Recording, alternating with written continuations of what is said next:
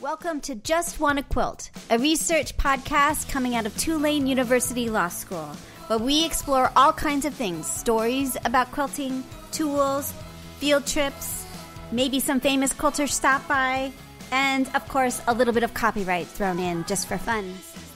I'm Elizabeth Townsend Guard, your host. I'm a law professor at Tulane University Law School. I also am a LePage faculty fellow at the business school looking at entrepreneurship. And I'm happy to announce the Greenbaum Fellow for the Newcomb Institute at Tulane, studying gender and narratives and life in quilting. So today our guest is Pat Harrison. She is known to many as one of the main people involved with the National Association of Certified Quilt Judges. She is a teacher of that, and she was part of a transition team from the old National Quilting Association.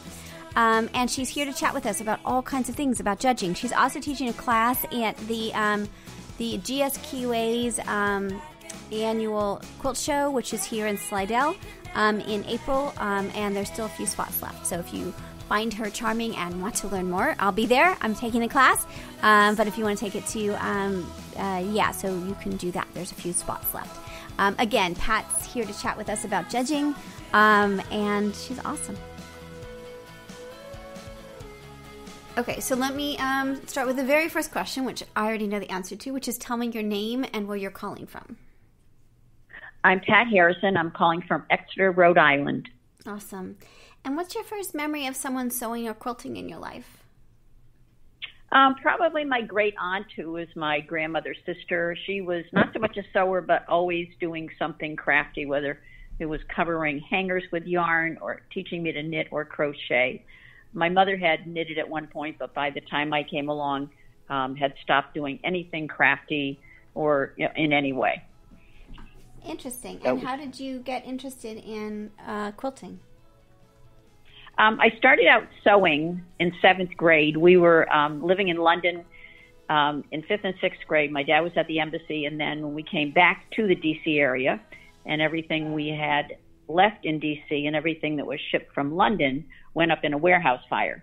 Oh, so my I started goodness. 7th grade. Okay. Seventh grade we got to pause for just a second first. What was it like to be a kid living in London? So did you travel a lot with your dad? Like, was this an unusual thing? Yes, he was a Navy captain. Yeah. So yes, we lived in all kinds of places, mostly D.C. area. That's really where we ended up going back to every time. Yeah. We lived in Hawaii for a time, and then Newport, Rhode Island, and then mostly D.C. Yeah, outside of D.C. in Bethesda, Maryland. What did the traveling, how do you think the travel, so we lived in London for a year. My kid was 2 at the time, and then we traveled a lot. She didn't know about, she thought everybody moved every summer. Like, that was just what everybody did till she was about 7.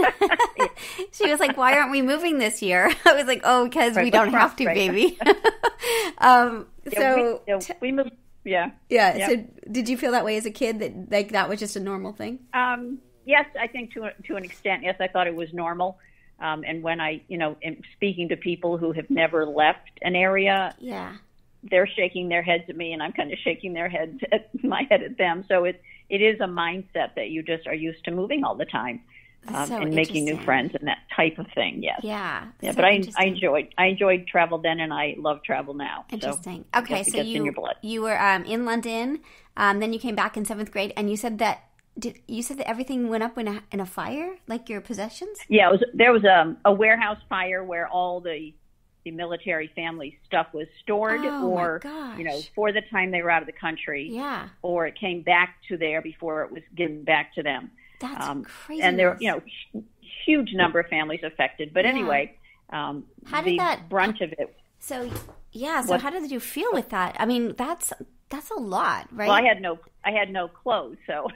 I think, odds and ends that had come back from London with us. Yeah. So when I started 7th grade home economics, I was like, oh my goodness, I can learn to make my own clothing. And that's where it all started. And I did that up until probably the late 80s, made all my own clothing. Interesting. But that was about the time when it became more rational to purchase than to make. Right, because the economics of it, we shift in global economics, and the cost of clothing is right. changing and all of that. So and it becomes more. I remember that moment where my mom was like, "Yeah, it's better just to buy it." Because absolutely the cost and the effort didn't really make sense at that point. Really interesting. Exactly. Okay. Yep.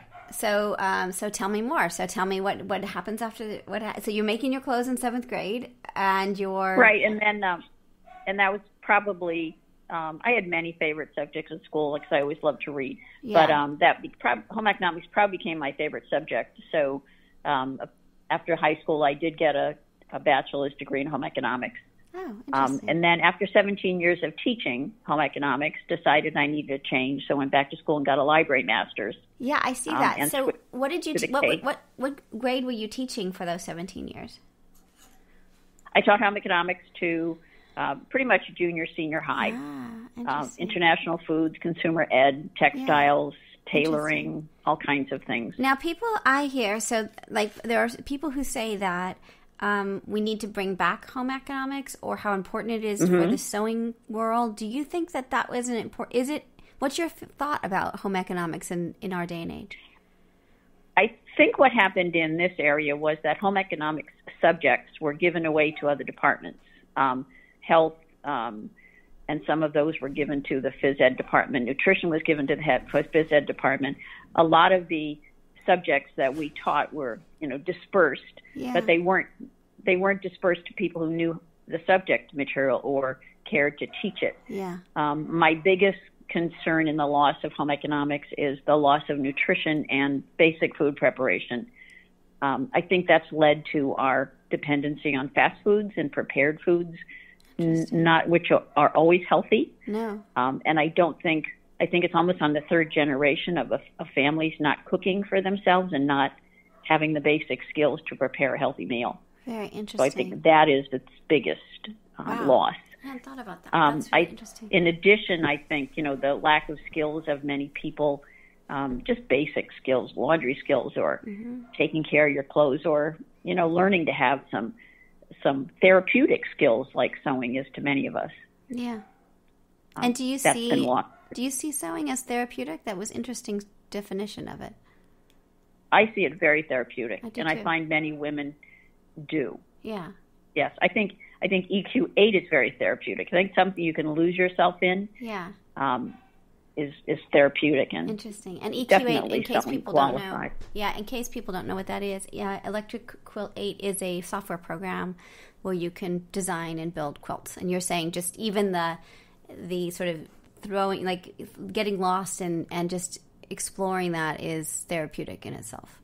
Absolutely. Yeah. Interesting. All right. And then people want Yeah. Go ahead. What? And then people want dinner while you're in the middle of designing. Yes, that's true. They do sometimes want dinner, don't they? Yes, they do. Oh, it's so true. Okay. So tell me a little bit about, so you are teaching a class here in Slidell, which I've signed up for in April, about judging. And I have a lot of questions. So let's do a little bit of the history and then a lot of my anxiety. So how about that? Let's start with sort of what this is, how does judging work, the little bit of the history of it, and sort of how did you start with judging? So let's start from the beginning. And so let's start sort of, you are teaching, you went to, you got your master's. Did you go on to be a librarian? Is that what you ended up doing after you went to? Correct, yes. Yeah. Yep, K4 librarian, yep. Very cool. And then, okay, so tell me, like, what happened. So it's 1993, and we're in the midst, 1993 is an interesting time, right? We're past the bicentennial thing, and quilting's is taking hold, I think. Don't you think that there's a kind of... Yes, yeah. There's a professional... I think the bicentennial, that's when it really made a definite comeback. Yeah. And then... people just kind of, it grew from there. Yeah. It expanded from there into different art forms. Yeah. And many, things basic methods were brought back, but many methods were improved. The emergence of the rotary cutter and some of, more speedy techniques Now, do you remember, do you have a memory, or do you remember the moment when you started to use the rotary cutter? Probably, it was around when I first started quilting. Yeah. And when I was teaching, because I would use it to cut fabric for clothing. Oh, interesting. I remember using it for that. Yeah. So it's been around, I can't remember exactly what year, but it's been around a while in some form, in some way. Interesting. Okay, so your kid goes to college, your daughter goes to college, and what happens after that? Excuse me? I said your daughter goes to college, and what do you decide to take up once your daughter goes to college? Actually, I started a long arm quilting business before my first daughter went to college. Oh, you did? Oh, interesting. I did. So tell me, like, that is, okay, the history of the long arm, like the development of that is remarkable to me, right? So in what year do you start doing long arm quilting? I started in 99. 99. Okay, so what does that world look like? What did the machine look like? Is it different than now? Like, what does it look like in 99? It's not computerized in 99. It's not stitch regulated in 99. And I had those put on as add-ons, basically to continue to compete with people in the field. Yeah. The long arm, as far as a machine mounted on a track system, has been around since the late 1800s. So it's not a new concept. Right. It's just that probably the beginning of the 90s, it became something that they decided to market, industrial versions market to home quilters and people that would then start a business long arm quilting. When Carol Breyer Fowler won at Paducah for her, I think it was one of her solstice quilts, that was the first machine quilted quilt that had won a big award, and people were aghast that could happen. So as machine quilting itself became more accepted, I think that, the people within the long arm production industry decided, well, maybe that's something that can be, become a home-based business. So I think it all kind of converged at one time. And did you feel like it was a good business? Like, what was it like in 99 and early 2000s? Was it, what was it like as a business? Is it different now, do you think? I just started off doing hand-guided pantographs, which were not as accurate as the current computer-driven pantographs, which is what I do now. There were still many people who were against it. They weren't. I guess their thought was that if it wasn't hand quilted, it wasn't a quilt. Right. So there was much pushback, but over the years it became more and more accepted. And I think at this point in time, many women have long arms for their own use. Yeah. It's no longer like this, it's just if the husband has a boat or a fancy car, then they have a long arm. Right. They have the room. It's true. And they're often empty nesters, so they're taking over spaces that they can, they're taking over Absolutely. the house, which I think is really right. One really room at a time. One room at a time. It's true. I've done that at this house. We're not empty nesters yet, but I'm like, I have my eye on that room. Yes, it's interesting. It's a slow creep, so like the family doesn't seem to, it's not like I didn't take over the second floor all at one time. All right, so okay, so you're long arming. You have a business. Have the rates changed much from the last, I guess 18, 19, 20 years almost, right? So have the rates changed? Has how you approach it changed in that time? I think the approach is now that there's more computer involvement in the long arms, definitely. And there are people who are it's like anything new. Many people, 50% of the population will be against it, and the other 50% are jumping up and down in excitement. Right. And I think that is still true to an extent. But I think the women who are designing, or the people who are designing the digital designs for the long arm, are, their quality of their designs has improved year after year. Really interesting. But then there's a little bit of an interesting thing happening where now a less perfect type of quilting is becoming like, ooh, that's probably hand guided. Right. So it went toward perfection, and now it's backing away from perfection. It's interesting, isn't it? It's so interesting. Yeah. Yeah, it has to change to make it new. I right. guess It's so interesting because now we can do it. So now we go back to skill. Like it's like it, and the thing that people don't. We have. What kind of machine do you use? Have you had the same? Have you been brand loyal? Have you had the same machine the whole time? Actually, I have not. Interesting. I had a Gamble to begin, but when I wanted to start using finer threads, I switched to an APQS. And then I decided I wanted to get an ANOVA because of the quality of the stitch. So that's what I have now. Interesting. Very interesting. And you do see differences. But I've been at it 20 years. Yeah, right. So, and do you really do see differences between them in ways that is worth switching? Oh, yes. Interesting. They now, when each you had their own little care. When you switch, what do you do with the old machine? You sell it. You sell it. Interesting. Yep. Okay. Yeah. That's good. And it's not usually a very difficult thing to do because there's always someone looking for used. Got it. If they're going to be doing it at home and they're not going to be doing 125 quilts a year, then a used machine is just fine. Yeah. Right. Interesting. Okay. So you're long arming and you are involved with your quilt guild and. So, tell us how you got into thinking about judging. What's that about? And tell me a little bit more about that. Okay, it was probably about,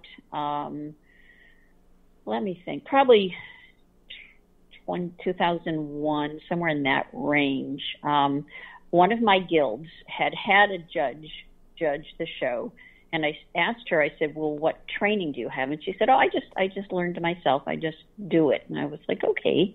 And being, the educator that I am, I thought to myself, there's got to be more to this than that. Right. So the next show, 2 years later, they hired a certified judge, and I just saw such a massive difference in her approach and her commentary and her feeling of uplifting the quilter and providing positive feedback that I then asked her, said, how did you become a judge and the whole process? Yeah. And within the next year or two, I had actually entered the judge certification program as a candidate. Right. So that was in 2006. So tell me. And then over the next. Oh, sorry. So then I became certified in 2008. Got it. So 2 years. Okay. So tell me, you were a candidate at the National Quilt Association Judge Certification Program, which is different, right? Now it's a different thing, but that was the one that was there. So tell me a little bit about that, about the National Quilting Association.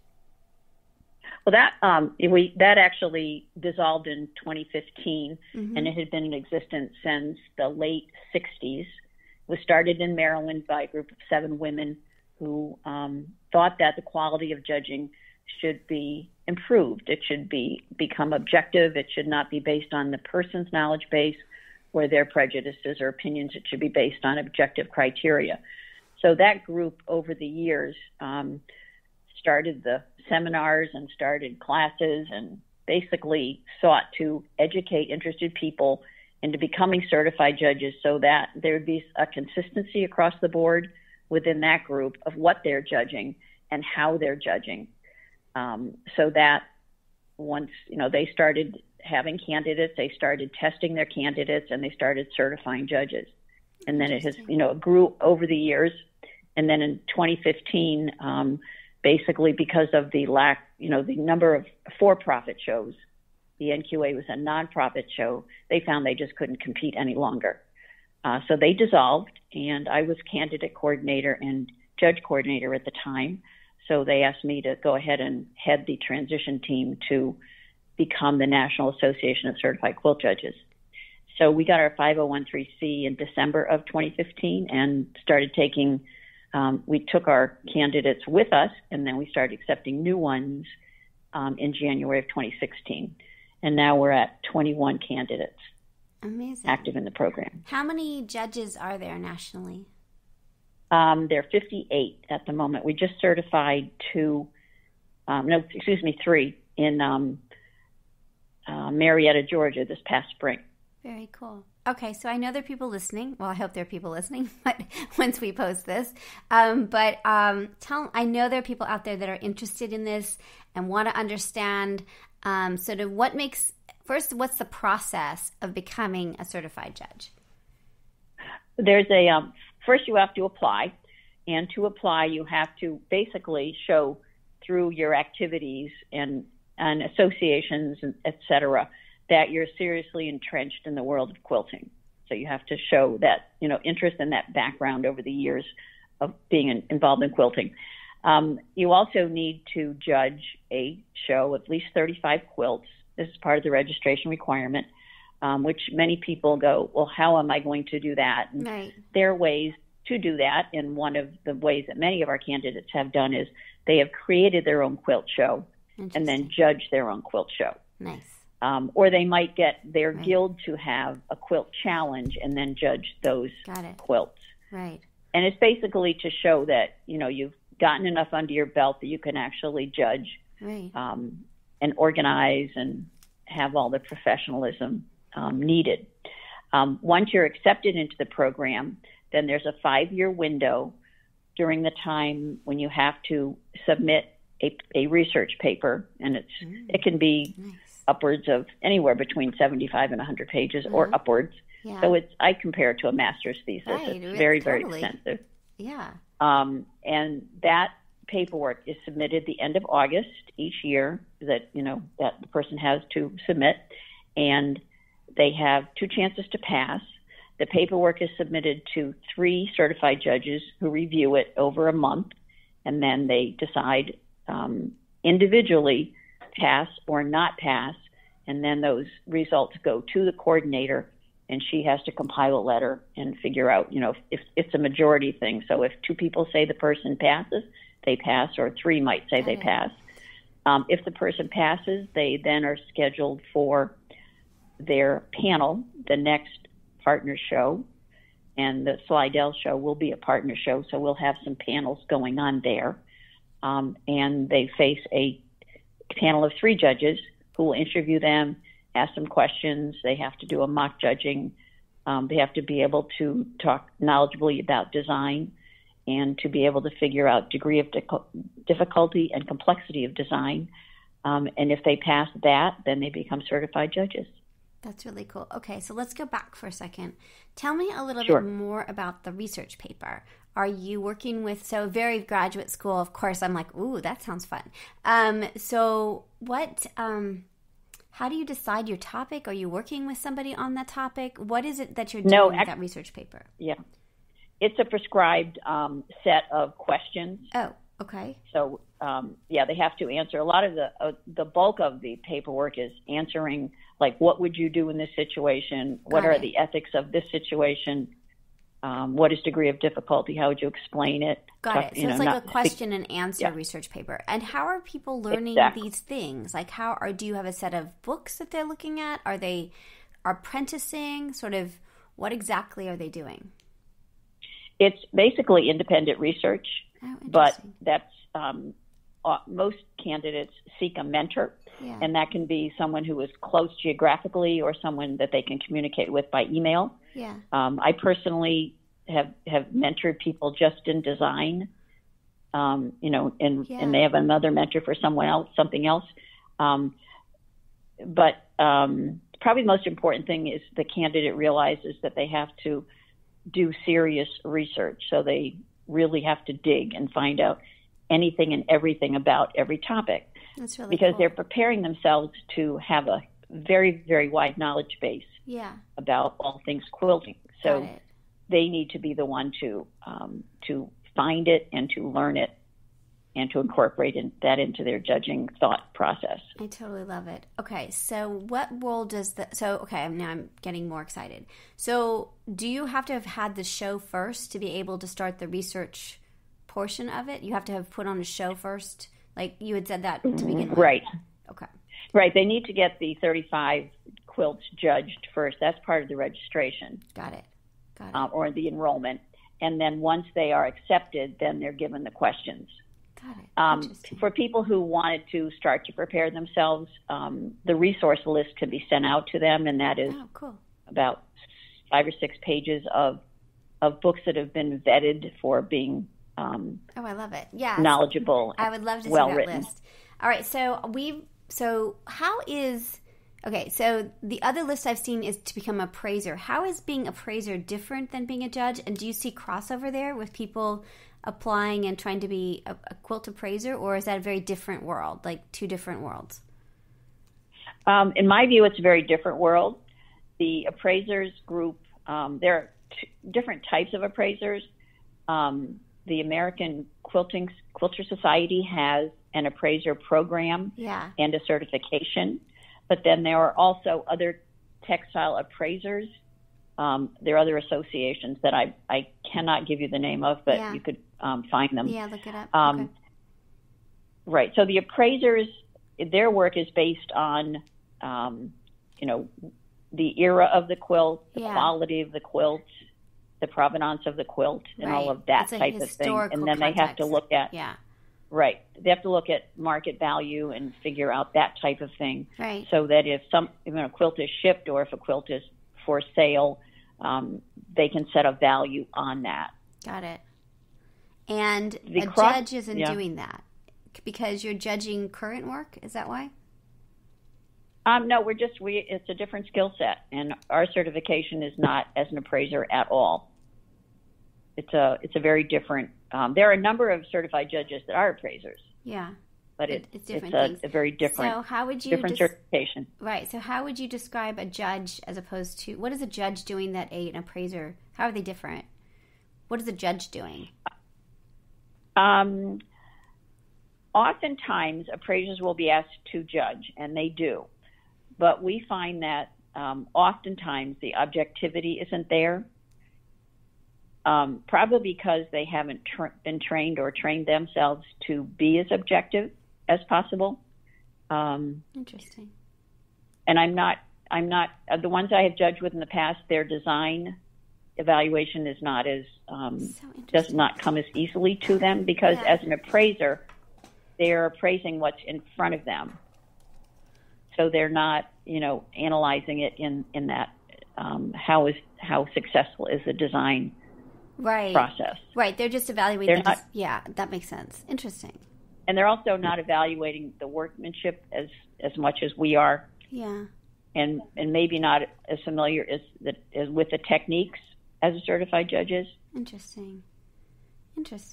But it is. I see it as two very different skill sets. Yeah. Now, once so you judge something with 35 quilts, and then you get the reading list and the long research questions. You work on that. Then what happens? So you're like, okay, I finished my research paper. I'm ready to turn it in. Then you go to the oral exam. Is that right? Is that the next step? So you have to pass the research paper. Yeah. So it's turned in August 31st, and then usually the results are out by the end of September. Uh-huh. And once, if you pass, then you'd be scheduled for a panel at the next partner show. There is a commitment of working 2 days before submitting the paperwork and 2 days before the panel at a partner show. So the individual who is submitting their paperwork has to come be a part of the group. Our partner shows are selected because they run a very comprehensive judging room, so that we can actually show the candidates how the ideal judging room can be run. Very cool. I love it. Okay, so tell me a little bit about the seminar. I've signed up to take the seminar, so I'm a little excited. I'm kind of excited to sort of see what this is. Tell me what the seminar is. Excuse me? Tell me about the seminar that I signed up for. Okay, the seminar. Yeah. Okay. It is we are all certified judges with the National Association of Certified Quilt Judges, and I believe there are about 10 of us at the moment teaching the seminar throughout the country. It is 2 full days, so it's 9 to 5, and it is crammed with information from talking about, what it is, setting up the judging room, the types of quilt shows, how to figure out special awards, all kinds of articles. We talk about confidentiality, ethics, copyright. There is homework. Awesome. Because at that point, at the end of the day, people are pretty exhausted. The second day, we talk more about principles and elements of design, evaluating hand quilting, whole cloth, plagiarism, resumes, contracts, vocabulary. Wow. I'm very excited. So it goes into depth in a lot of things. Probably the most enjoyable for the participants is the mock judging. In day one, we concentrate on workmanship as far as mock judging of workmanship. And then after, at the beginning of day two, we start talking about design, so that then on day two, when we have the mock judging, design is also part of that. And because there's always a range of people in the classes, from people who just like to take classes to people who are ready to jump into the judging program, we include as much as we can, and a lot of different audiovisual presentations, activities, brainstorming group activities as well as individual activities, and getting everybody up, moving, and involved, so to keep everyone engaged for the 2 full days. But it is a lot of information. I won't sounds awesome. soft pedal that. I cannot wait. I'm really excited about it. Tell me, before I have a couple of worries, just general worries I'm curious if you can help me with. But tell me also about the Masterpiece Quilt Program. What is that? That is an award that we give to a quilt that is the best of its time. So if we were to look at a quilt that was given a masterpiece from like the 80s, we would find it probably in sharp contrast to what is the best quilt today. But these quilts are nominated by often a certified judge, or the person themselves may submit. They are vetted because of the extensive process and the time commitment and the travel commitment of the judges. There will be a team of judges that will gather together, often at a partner show. That's our most common place to do this, but we have done it at at Paducah in the museum. They were gracious enough to give us space to do it one year. And so about a 2-hour window is spent going over and over and over the quilt. Oh, and then it can, if a form is filled out, and then we have to come to consensus. Is this the best that is out there? And if it is, then that quilt is awarded a Masterpiece Quilt status. We're going to be having a presentation of one at the Slidell show. Oh, cool. Probably either late Thursday or sometime Friday. Very cool. And then for those listening, the Gulf State Quilting Association has it's every other year, the show, and this year it's in March. Is it March 30th, 31st, and April 1st? And then the class that you're teaching is that at, what is the class? No, actually the class is, the judging is in March, the last few days of March, and our seminar is April 1st and 2nd, and then I believe the show opens on the 2nd. Oh, it does. Oh, cool. Awesome. Yeah. Got it. Right. Okay, cool. Or late on the 2nd or something like that. Yeah. Okay, yeah. Hold on. Let me get the website up because I don't want to get it wrong. Right. So, and where it is it's in Slidell, which is about 45 minutes north of New Orleans. So, or maybe even half an hour. Yeah, Harbor About Center. Half an hour. Yeah, not terrible. Really close. Not terrible. Right. So, cool. So, okay. I'm still looking at the when the show is. Okay, so here's my worries. So when I quilt, I'm really excited to take your class. And, of course, I'm always like, oh, I want to be a judge. Because, I'm like one of those people that like anything that has, like, school aspects to it. I'm like, ooh, I love that. Yes, I recognize that. Right? You're like, I can do that. And I love the idea that you have a whole bunch of questions you have to answer and research. That, to me, just sounds thrilling. Okay, but here, let's turn to sort of, so I'm an okay quilter. I think I'm getting better. Mm-hmm. I quilt every night for this project. I've been doing that for about 2 years. I see improvement, but I also am really hard on myself when I'm quilting, and I feel like I'm my worst judge. And I'm curious, like, what you say to someone like me, where I feel like, why is it good to have external people judge you, and should you be judging yourself as you're working? Like, tell me, like, the psychological aspects of the whole judging thing, I think the most important thing I feel is basically to be positive. And there are words that we do not use when we're judging. Like, we will not use no, not, or never. We also include like in that because it's too subjective. Yeah. My purpose in judging is to basically identify where the quilter is in their journey at the time this quilt was made. Yeah. And then evaluate what is in front of me. And in that evaluation, encourage them to improve. So if I'm able to identify that piecing should be more precise, they're going to pick up on that and say, yes, I can look at my own work and know that, yes, my piecing could be more precise. Right. So this hopefully will send them along, maybe to take a class or to do some research in some of the many books out there to figure out, well, how can I be more precise? And and then go ahead. No, I'm saying that's really interesting. Do you think that, like, when people are making quilts, is it a different thing to be making a quilt that's going to be judged versus just making a quilt? Do you feel like it's a different activity, or do you think it's the same activity? I think many people do different qualities of workmanship for different quilts.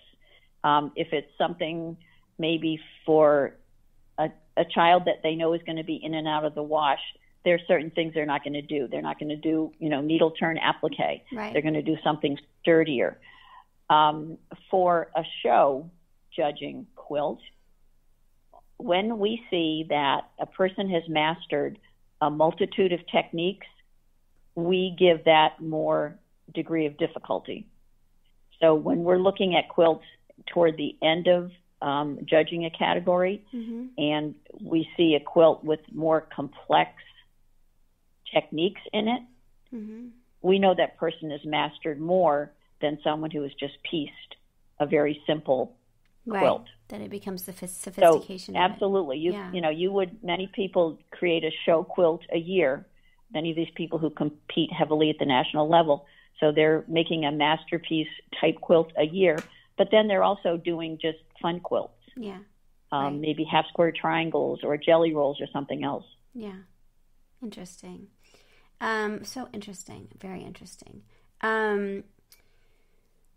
Okay. So when we quilt, should we stop judging ourselves? Like what should we So I think that people feel like bad about themselves when like they say they're just being too critical. Yeah. It's like, how do you feel about that? Like, you are a judge. So I think we're kind of mean to ourselves as we're quilting sometimes. I think that's probably true. I think sometimes we need to say to ourselves, well, who is this quilt for? What is its purpose? How picky do I need to be on myself? I think we are critical on ourselves, and I think it's very hard to be objective on your own work as well. Yeah, I think so too. Okay, but, I've got two other topics that I'd like to get to before we end. One is copyright. What role does copyright play in judging? Because you mentioned it as a topic, and sort of what's your experience with that in terms of judging? As a judge, you don't. It is not your responsibility to enforce copyright. That is something that the quilt maker has to have dealt with themselves. So if, let's say, they've used an image from from a photographer, they need to contact that photographer and say, would you give me permission to use this image? So as a judge, that is something that has to be done well in advance before we see the quilt. We assume that the quilter has gained the permission. Yeah, absolutely. Interesting. And it's not in your judging, like you're not judging whether they've used fair use or gotten permission or any of the copyright related stuff. You just assume they're doing the work. Is that right? Right. And that is something that the quilt show needs to be aware of, is that they need to make copyright enough of an issue that people understand that if they're using something, they need to get permission. And even if they're using a pattern, they need to have that in the paperwork that they turn in with the quilt for display. We just started. We just finished the first version. It's published, but it's the first version of a copyright notebook. I just want a quilt notebook, which allows people for about 8 quilts to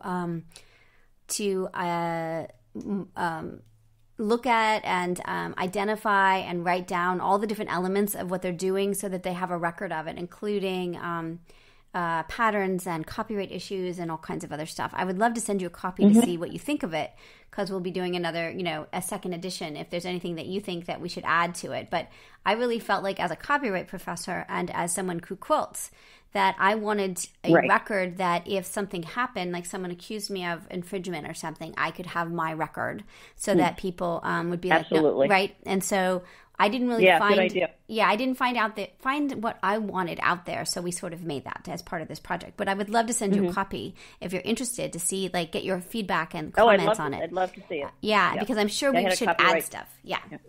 You had what? I had a copyright issue last summer where a class I had taught the previous year, someone basically copied my supply list and taught the class. Wow. And they didn't think they had done anything wrong. Yeah, they didn't. It is sticky, and it's something that, as a librarian, I was always dealing with, because people would just come in and start copying out of books, and I'd say that's, or they'd want to copy a video, or they'd want to just copy, and I was like, no. And it does discourage designers from designing, because when everything they design is just being, once they've sold one copy of it, it is then copied, and then they never see the profit from all their hard work. It's taking away from their economics because you've not bought the pattern or the book or whatever. Absolutely. Right. Well, cool. Well, I would love for you to take I think that's, You think I think that's why many of the online designers are no longer selling their patterns as downloads. A lot of the big names now are only paper. Well, I mean, that's smart, right? I think, it's so funny because first sale doctrine comes into play with patterns, with paper patterns. You can give it to a friend or whatever. But digital copies you're not supposed, you don't get any right to share that pattern, but it's so easily shareable, the technology, that like, why would you, I mean, it's bizarre, so it's an interesting world that we live in. Okay. So copyright. Have you ever had a situation where people claim that it's their pattern, but it's not, that you know enough out there that if they're claiming it as original, does that factor into your judging? When we're judging, the only thing we know about the quilt is its number. And occasionally, I'd say about half the time, we know the title of the quilt. Interesting. We don't know any of the other background information. So you don't know. It was funny. I was talking with Maria Schell, and she had award-winning quilter, and she had made a technique, a book, right? And so now she was entering shows where her technique was being entered because it's anonymous, that the judges had no idea whether it's hers or one of her students' quilts. So she found that a bit jarring. Somehow her stuff was getting in there. But I think that's a risk you take if you're going to put out a technique book on something that you also enter into shows, Right. And as the judge, we don't know if it is the original person who invented, or if it is a copy. And that, that has happened a number of times at big shows where somebody copied a previous entry absolutely perfectly. And they didn't, you don't know who it is. You don't know if it's the original designer. Right. But techniques cannot be copyrighted. That's right. So, you got it. You're like, see, now I can't wait to take your class, because that means a lot. Okay. So the other thing that we're working on is this concept of narrativity. So do you feel like, so here's the thesis, that as we quilt these things, these incredible objects, or knit or crochet, then in some way we're telling stories in either deliberately or not in what we're doing. That there is sort of a writing of one's life or oneself into the works that we're doing. Do you feel, is that a reasonable thesis? What do you think about that thesis of narrativity and fiber? I think it applies to many people's work, but then there are many people who want to simply buy a pattern and make a quilt. Yeah. So, right. But I think definitely in art quilting, where there is an artist's intention, I would definitely agree with you. And in traditional quilts, I would say probably some of the story quilts, maybe the ones that include photo imagery, that talk about a family's, an entire generation of a family or something like that. That would apply. But that's an interesting topic, and I think you could probably find evidence of it.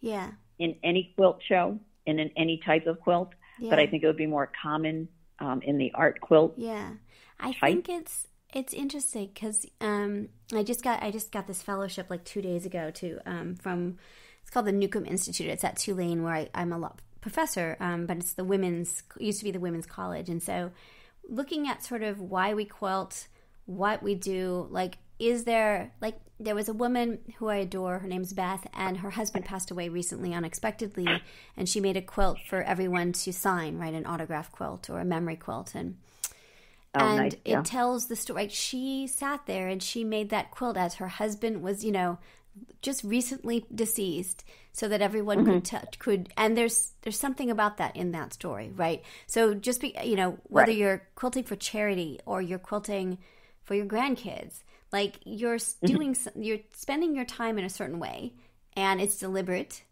and there's something to be said about that. So that's my newest thought about this stuff, is understanding the explicit narratives like Sean Kimber's work, or the ones that are kind of, they may not even, have the same awareness of what they're doing, but there is a narrative there. Even buying a kit, I think, is telling you, like, this is what I like, and this is who I want to be, or this is what appeals to me, or that there's a dialogue going on there, a story. Yeah. I don't know. That's my newest thing. I'm on sabbatical and starting in like a week, so I'm like all about like some weird big project. Exciting. Yes. So those weird big projects you don't have time for when you're living your regular life. So anyway.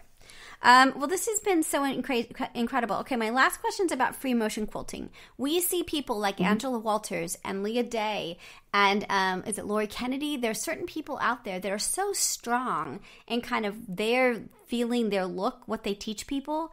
Do you find that you're seeing that in the judging? Do you go, oh, that's somebody who did Angela Walters' technique? Or it feels like there's such strong personalities right now in free motion quilting that we're going to see it in the quilts.